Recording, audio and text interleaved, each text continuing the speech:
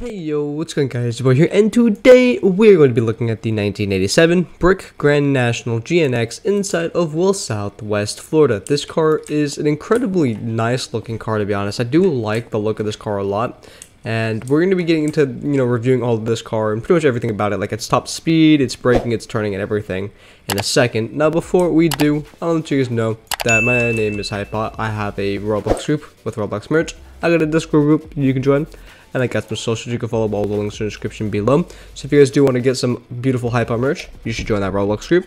If you guys want to suggest any car builds, car reviews, car ideas, or anything, go to my Discord and, put that in there. I have a community poll going, guys, so if you guys want to respond to that, it's about if I want to play Eldersburg, Maryland.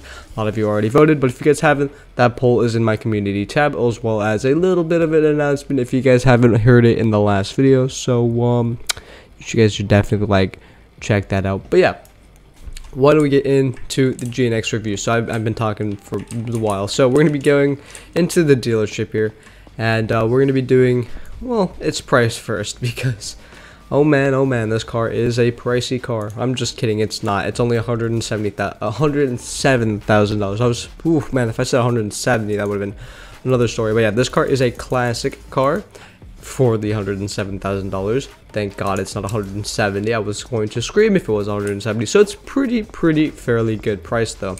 It's not too bad of a price, not too bad of a looking car at all. I actually kind of like the look of the car. Now it's a little high. Definitely would lower the suspension if you were to keep this car, but I just kind of kept it as is. But why don't we get into it and then listen to its startup?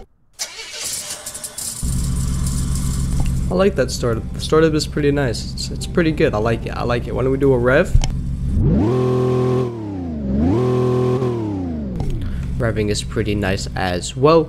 Why don't we do a blinker test? Blinkers are at the bottom there. Blinkers go across right there. Headlights go across right there and right there. Now why don't we get this car going onto the street, where we will be doing its top speed test upgraded with gearing. Now this is practically going to be the same as the upgraded with no gearing, because both of the speeds are actually the exact same. So technically it's just an upgraded test with and without gearing, if that makes any sense, because this car goes the exact same speed. So yeah, let's go all the way down to the end of this road here, and then we'll make a U-turn, and then we'll just go straight down the road and see how fast we can go. So let's go turn it around. Let's go into semi-automatic. Let's back it up. Let's go into traction control off mode. Rev it, send it. Okay, going. First gear, second gear, and we're going. I mean, this car is quick, trust me. You guys think this is slow? It goes really fast for no reason, to be honest. But yeah, I'll tell you guys the stock speed of this car in a minute, but we're still going. We have a little bit of the road to go. We have a little bit of our little bar here to go, and we're still climbing. We're still climbing speed. We're hitting pretty good speeds already. 241, 242, 243. Waiting for that 244 to pop up, quite possibly. 244. Here we are, 244, and that is our top speed for the car.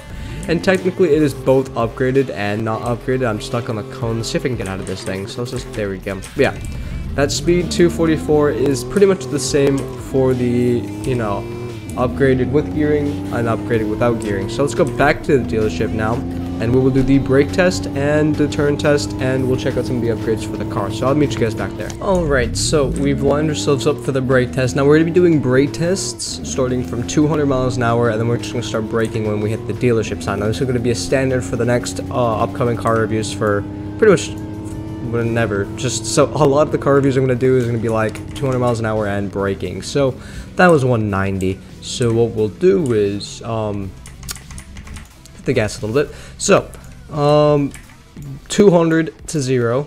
Braking is by this tree. This car can go 243. So if I were to guess, it'll end up between those two poles over there at max speed.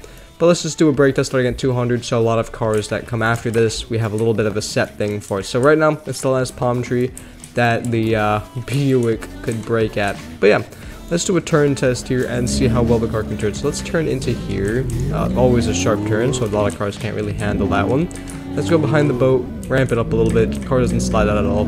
Let's keep going though, and let's just speed down this road. Brake, turn. Okay, that was Car didn't slide, surprisingly, when I was hitting the brakes and doing a very sharp turn like that, so that's pretty good. Can I do this roundabout? No, I cannot. This is a very long car. But yeah, car, it is grippy. It does have the grip that you need to be able to take some turns. It's not very slidey at all. So yeah, braking on this car is pretty good. I'd say it's decent. Turning on this car is pretty good as well. I mean, it does not slide, so it's a win. It's a win there.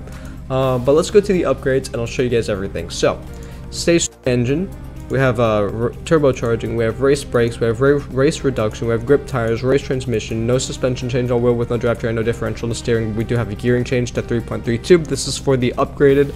Now really, just keep the car stock.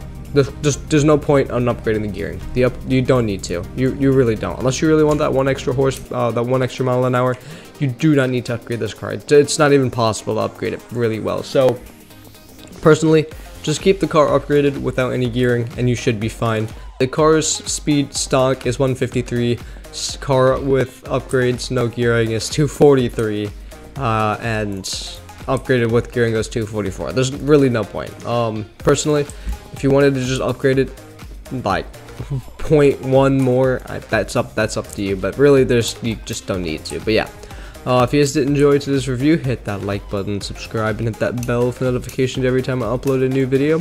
If you guys want to see any other car builds, car reviews, or anything else, leave that in the comments below or on my Discord. I do need those ideas because I'm running out, unfortunately. But yeah, I hope you guys did enjoy, and I will catch you guys in the next video. I also haven't been up here. Oh wow, okay. But yeah, I'll see you guys later. Go. Oh, I'm general manager again. I'll see you guys later. Goodbye.